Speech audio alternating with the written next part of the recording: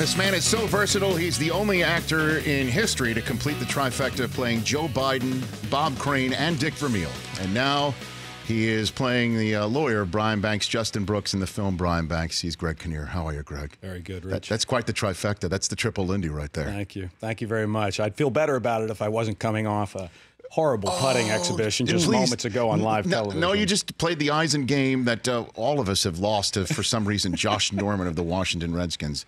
But listen, I played in the AT&T. I played them all. When you get to the Rich Eisen challenge, it's a whole different level, folks. It's nerve-wracking here. People are weirdly quiet when you're putting. That's true. Well, we didn't want to, we've never been around you putting before. We didn't know if you needed full quiet. I'm used to guys yelling at me and harassing me. It was way too quiet in here. Well, hopefully you're not going to go in the tank in this interview right now. After that. Well, we'll hope not. Good. But listen, I start off with a little swag. I play Justin Brooks in an upcoming movie called Brian Banks. Yes. Those are Exonerate T-shirts. Pass them out. I love it. Yeah, it's a California license plate, XONRH, so it's Exonerate. You got it. I love it. Great organization, the Amazing. California Innocence Project. They've overturned 30 wrongful convictions in the state of California, over 30 actually, and you do incredible work. Well, as I told you before you came out, we've known Brian Banks for a very long time. And this is a crucially important story. How did you get involved with the project here, Greg? Yeah, listen, I'm not sure. Brian's story was out there. It was a national story, obviously, but it wasn't something that I ever really knew that much about. So it was really through the script, which sort of, obviously blew me away. It was so powerful.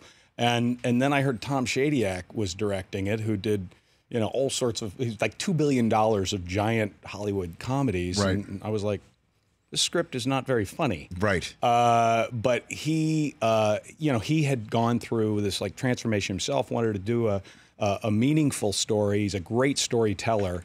And he sat down and we talked about the story. He kind of walked me through what had happened with Brian, how the Justin Brooks, who I play, involved with the California Innocence Project, had come together. And I was just so taken with the whole story of this wrongful conviction of the 16-year-old kid thrown into prison system. He got a plea bargain that put him in jail for 6 years. He missed an incredible football career, I think. No doubt. And, it was a little bit off the grid because, as I say, I play a guy who ran this organization where they would take people who are in prison and get them out. And in the case of Brian's story at this point, he was out of prison. He had served his 6 years, and he sort of made the plea that he needed, he wanted to obviously get this parole revoked and kind of get the case overturned so that he could get the ankle bracelet clipped off, be able to go and play football and pursue his dream. So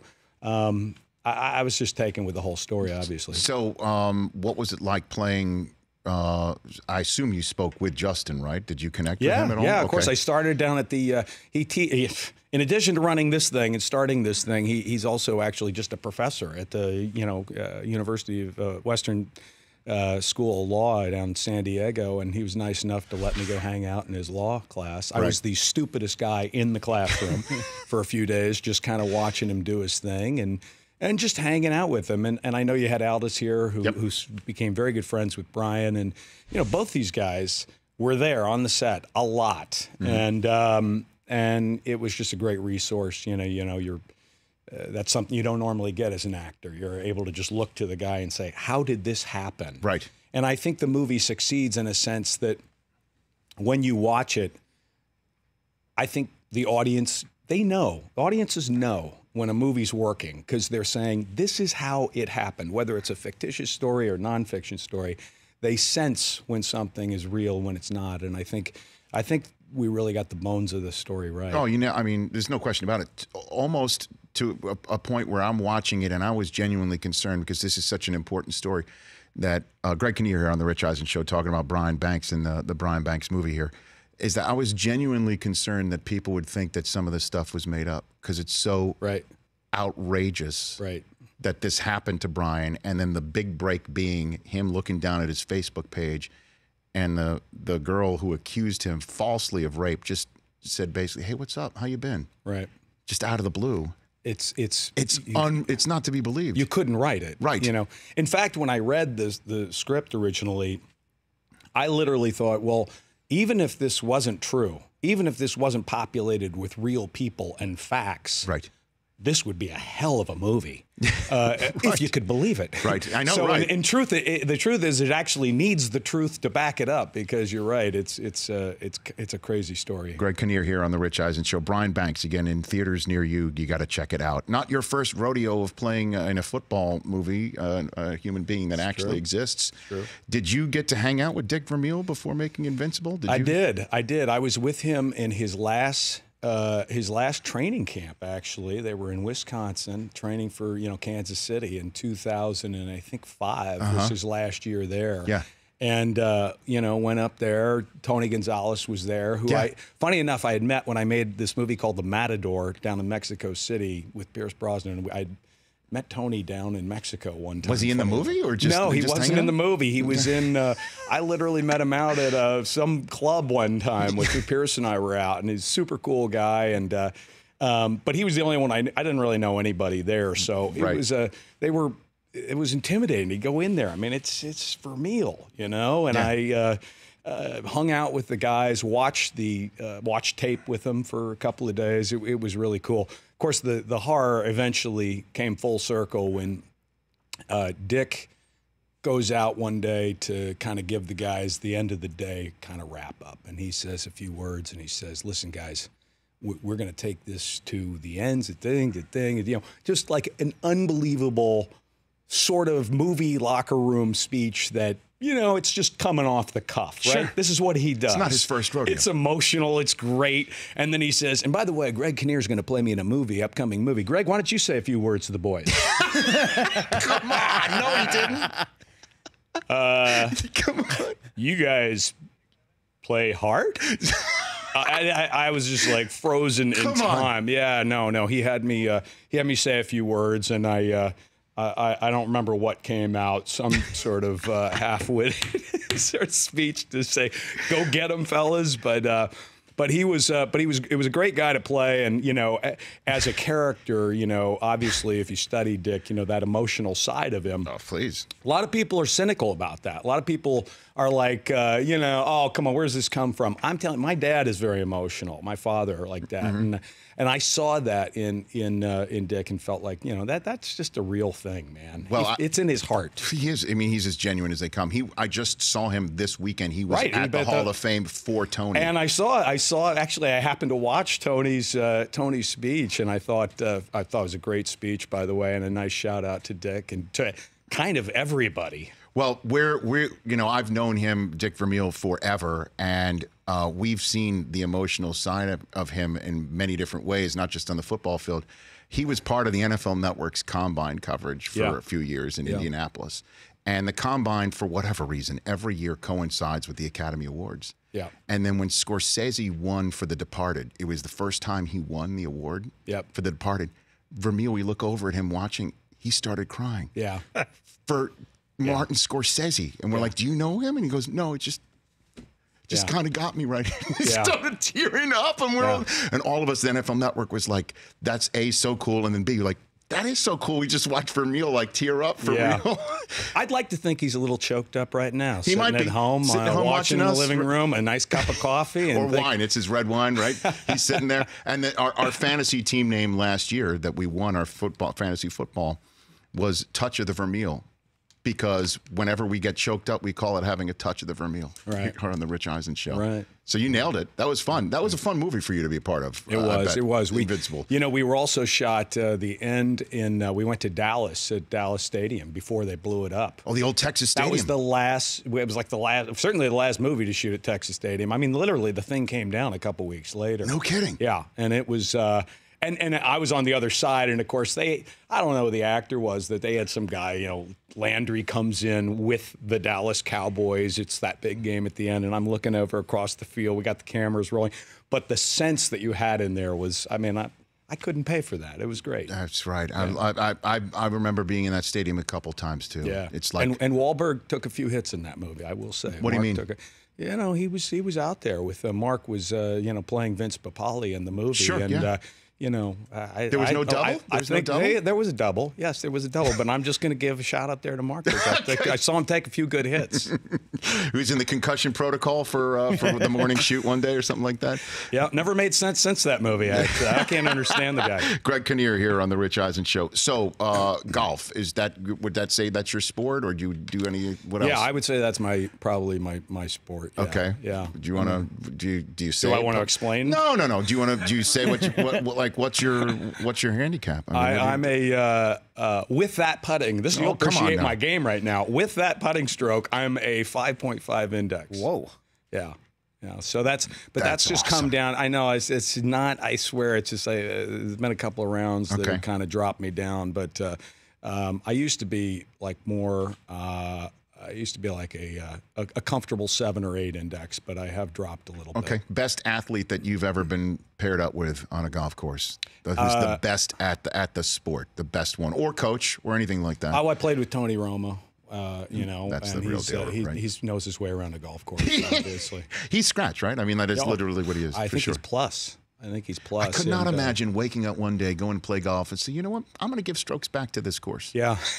I'm actually going to give them back. No, I think you have to. It's the kind of the rules. Yeah. But it's not a choice. I think he's a +1 or something, so he has to do it. I don't think he's opting for that. No, I know. I couldn't imagine that mindset. I play once in a while. I know you know Doc Rivers. Yes. I play with him once in a while. So Doc is really competitive, particularly with me for some reason. What's up with that? Well, I don't know. I feel like whenever I'm playing with him, he's always brings his best possible game when he is my opponent, and manages to take money from me. So you bring it out of him, huh? He must. I bring out money. Oh, I see. Yes, and apparently I bring out good golf from him. I don't know if you played since the news broke, but I mean, he must be in better mood with Kawhi Leonard and Paul George in his mix right now. I mean, he's got to be a happier camper. Yeah. Yeah, one would think. That was a pretty good situation. Oh my gosh, that was a shocker here in Los Angeles for sure. So a few more minutes left here with Greg Kinnear. My guy over there, Chris Brockman, is Chris. He's What's up, Greg? Well, I like to. You're a masshole. You're from that area, and you're a very hard-bitten guy. But Chris has a little bit of an Achilles heel. Your favorite movie, the one that makes you weepy. The one of them that makes you think of, your mom is what is that? What's that? One? You've Got Mail. And you are the first one in the history of this show. We've been here 5 years to actually be in that film. Wow. Do you hear that a lot? I noticed he was a little choked up when I came in. Touch of the Vermeil. He's got a touch of the Vermeil. Do you get that a lot? Yeah, I mean, people know You've Got Mail strangely has this unbelievable staying power, doesn't it? It's a lovely film, and I did it right after As Good as It Gets, and got to work with Nora Ephron, the lovely, wonderful Nora Ephron, and which was a gift to get to work with her. Sure. We were in New York in fall, and I don't know, it's one of those movies that just captured. It's like a postcard of New York at a beautiful time, and it's still, people are quite touched by it. Do you have any questions for him, Chris? Is there anything? I mean, this is your movie. You kind of threw this on me. I wasn't expecting this. It's extremely rewatchable, which is, I think, it's great quality, and it's kind of before this swipe right age. Not really a question, but yeah. Not really a question. Just kind of making a general statement in your direction, and then hoping it's one of those things that's my talk about. You know what I mean? Right. No, that's true. Yeah. There you go. See, that's one of our. Look at that. There he is, right there, hugging it out with Meg Ryan. She's really snuggling up to you there, man. Well, Chris has mail. I mean, what else? What else would you want? We really bonded. I've got a couple other items from your filmography. We have something called Celebrity True or False. If you wouldn't mind letting us know if some of these things are true or false. Roll the drop, please. Celebrity True or False. You can't handle the truth. Okay, so the movie title, True or False, As Good as It Gets, was originally called Old Friends. Is that a true story? Is that a true story? That is true. That is Celebrity True? That is Celebrity True or False? It was called Old Friends. In fact, I passed out on that as gifts, little frames of my dog Verdell, 6 little Verdells, darling little dogs. Yes. when they're not crapping in your trailer. Right. And it said Old Friends on it. So that's a collector's item right there before we switch the name. I think we've got a photograph up there, right there. Okay. Next one. When Sidney Pollack called you to cast you in Sabrina, you thought it was a prank call. Is that a true story? Kind of not. I think that's kind of been slightly. Okay, so that is now celebrity false. That is celebrity false. But that must have been. I mean, I didn't think it was a prank call. It wasn't like, oh, you're not Sidney Pollack. Stop it. I mean, I did get a call from my agent saying, Sidney wanted to meet with me, and I was deeply surprised, but I didn't think my agent was messing with me. An all-time great, Sidney Pollack. I mean, one of the greats, absolutely. I mean, pretty much every movie, even him acting in every single, he's amazing. Every performance he is in is spot on. My favorite being Tootsie, where he plays Dustin Hoffman. Yeah. Right? Yes. You're a tomato, the agent. Well, also in Michael Clayton, which I think might have been his last acting role, he was amazing. Amazing, yeah. In that. He was, and a great guy for me to start off with, because that was the first movie I did, and to have a guy there that, of course, I admired him as a director, but to have somebody there who was as good an actor as he was super cool. Spent 7 years living in Greece as a teenager. Is that a true story? Yeah, that's true. That is true. I went to high school. I graduated high school there. My dad was with the American Embassy when I was a kid. We were actually in Beirut, Lebanon, and the war got evacuated from Beirut to Athens, Greece, and my dad got reassigned to the embassy there and was there for actually 6 years, not 7. No kidding. Yeah. So are you fluent in Greek? Are you? Was that, what did you just say? I don't know. I couldn't tell you. No, I said I speak a little Greek, but okay. My wife and I took our kids over there a few years ago, and I definitely got yelled at by a few people when I was in, trying to overextend my command of the language, but I could get around. Well, if it has nothing to do with Giannis these days, sport, Antetokounmpo, we have no idea as a sports about whether you were talking Greek or not, unless we don't hear that name. Can you? I don't know what you're talking about. You don't even know right now what I'm talking about. What do you mean? Giannis, the NBA player. Oh, okay. Yeah, sure. Well, yeah, Giannis, that's John, as you know. Giannis is John, just so you know. Actually, I did not know that. Yeah, Giannis. Yorgos is George. Giannis is John. So he's John Antetokounmpo? That's right. That's right. I had no idea. So I don't think you're telling the truth. I swear I am. Yeah, for sure. Giannis, absolutely. So should I just call him Johnny A from now on? From now on, you can. Johnny A, my guy from the Bucks, Johnny A. I'm like a Wikipedia page for you. You are right now. I mean, how have you guys survived on the show all these years without me? Well, we gotta get you on more. Thank you for coming on, by the way. I really appreciate it. And thank you for normally I give nice parting gifts. As a matter of fact, can you hand that top box over to me, Eric, right there? These are a nice little giveaway for you. Okay. I'll take the Callaways, too. There you go. That's what you're going to get. Oh. There you go. I'm at the clubs. There you go. There you go. Hey, these are nice. Thank you. These are Callaway Chrome Soft with the show and logo on you got them all. Got them all logoed up. Where does the logo come from? Oh, you run, because that's a cool logo. I run the 40-yard dash every year in my suit and tie at the NFL Scouting Combine, and that is me. And what's your speed every year? Well, it really depends. Does somebody clock you? Oh yeah. Yeah. It's last year it was 6 flat. And your best number? 594. Will you ever beat it again? I try. I'm like a fine wine. I hope. Are you in work shoes, or are you in tennis shoes? I used to be in work shoes until I damn near ripped my hamstring off the bone. That's the thing. So now I'm in running shoes. Yeah. And here we go. This is a shot of me right here. This is me from this year, as a matter of fact. Wow. Getting down and if you will, putting it up and down the line. Oh, that's great. That's great. I appreciate you using the word and great. Look at that. You got to lift those knees. You got to little Tom Cruise it a little bit more and lift those knees up. You got to get those knees up, dude. Yeah, I know. I'm not saying it's not without its room for improvement. It's pretty good, though. 6'6" flat is impressive. Not bad in a suit and tie. So, yeah, we decided to make the show logo of it. And my right leg on the show logo is, in fact, photoshopped to be a little bit more less awkward. Right. I moved it in underneath my body. But otherwise, the rest of it is damn accurate, straight. So you literally went in and said, guys, let's raise that up a little bit? It was suggested, and I didn't argue. I didn't object. Yeah. I understand. I did not understand. For more of The Rich Eisen Show, tune to Audience Channel 239 on DirecTV for free on BR Live or download the Rich Eisen Show app.